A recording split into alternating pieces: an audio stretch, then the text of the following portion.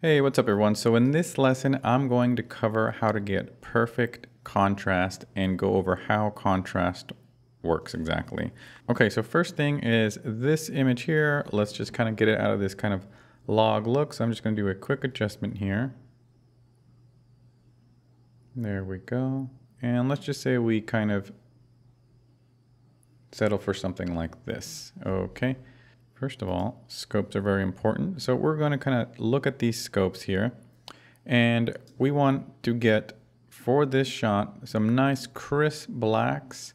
So the first thing that I will do is create an additional node and then drop the shadows just so that I'm touching the bottom here, because that's the look I'm going for. If I was going for a more low contrast, washed out, softer look, I might want the shadows a little bit higher. But for this, I'm wanting very nice, crisp contrast. Okay, so now next thing I'm going to do is I'm just going to raise the highlights up a little bit. And again, I'm just kind of landing in a good place for the look that I'm going for. And I'm liking that level of brightness there. And next, I'm going to adjust the contrast here. And again, until I find a good spot that I'm happy with. And here's a trick to getting perfect contrast. I adjusted the contrast, and next I'm going to go into the pivot. Now what the pivot does is it helps you kind of finesse and fine tune the contrast. And how it does that is basically adjusting where the shadows begin, where the highlights begin, and what exactly the midtones are. So as you can see, I kind of went for this contrast look here.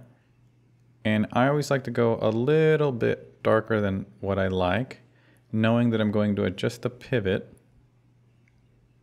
And now I'm going to go over here to the pivot. And you can see I can make the look a little darker, or I can adjust it to make the contrast go in a brighter direction. And that's really just pivoting where the shadows and highlights make that adjustment to create contrast. Because when it comes down to it, that's all that contrast is. It's the range between the darkest darks and the brightest brights. And what the pivot does, it adjusts where those shadows drop and where the highlights go up and where the midtones land. And that's a very simple way to put it. Now I'm going to go back to the contrast again and push it a little bit more. And I want this a little brighter on the pivot. There we go. And so these tools alone can make a huge difference in how precise your contrast is. There we go. This is where we started, believe it or not. This is the absolute beginning, and this is kind of bringing it out of log. And then here is simply adjusting the shadows, the highlights, and then the contrast in the pivot. And next, I'm going to just increase the saturation a little bit. Get to a place that I'm happy with, like that. And I want to kind of turn down the color temperature, make things a little cooler. And this shot's a little too green, so now I'm going to add a little magenta to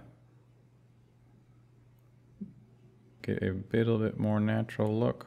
Let's say somewhere like that I like.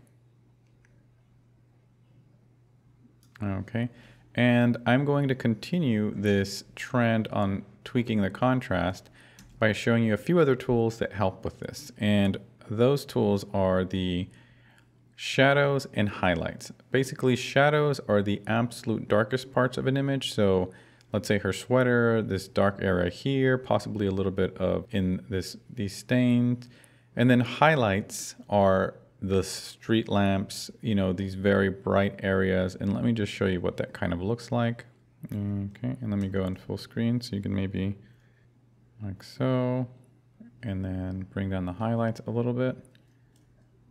Okay, and this is what that little adjustment did of highlights and shadows. Here we go.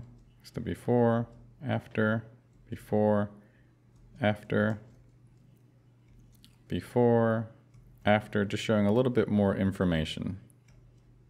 There we go.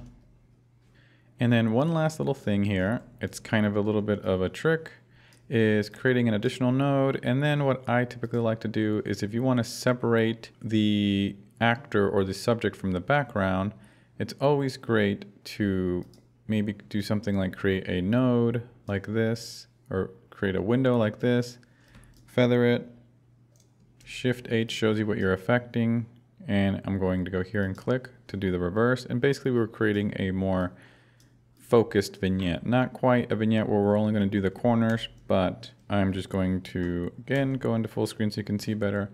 And I'm going to kind of bring down the gain in the background to really focus her.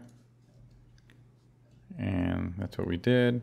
So again, that was just a quick adjustment of doing a basic grade here. And then here we did the shadows, midtones, highlights, contrast, pivot for the most part. And then here we messed with the shadows and the highlights.